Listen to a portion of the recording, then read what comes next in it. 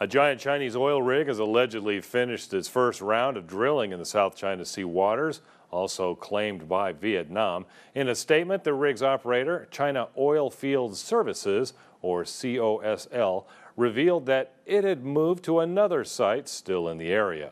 In line with previous statements, COSL said drilling was on track to be completed by mid-August.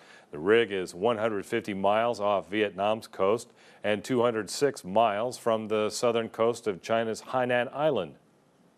COSL said exploration would still take place off the Paracel Islands, known as the Xisha Islands in Chinese, suggesting the rig was not moving far. In early May, the rig was deployed between the islands and the Vietnamese coast, sparking deadly anti-China riots in Vietnam and protests from the government in Hanoi. COSL revealed that the rig had smoothly completed the first phase of its work, adding that it had obtained relevant geological data from the drilling, but did not give details or specify the current location of the rig.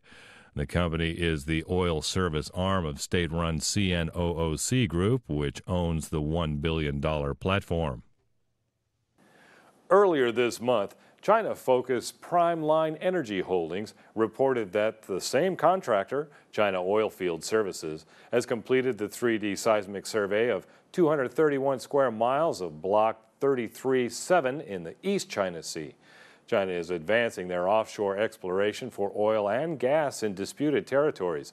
The COSL data from the East China Sea will be merged with previous data surveys, with analysis expected by the third quarter this year.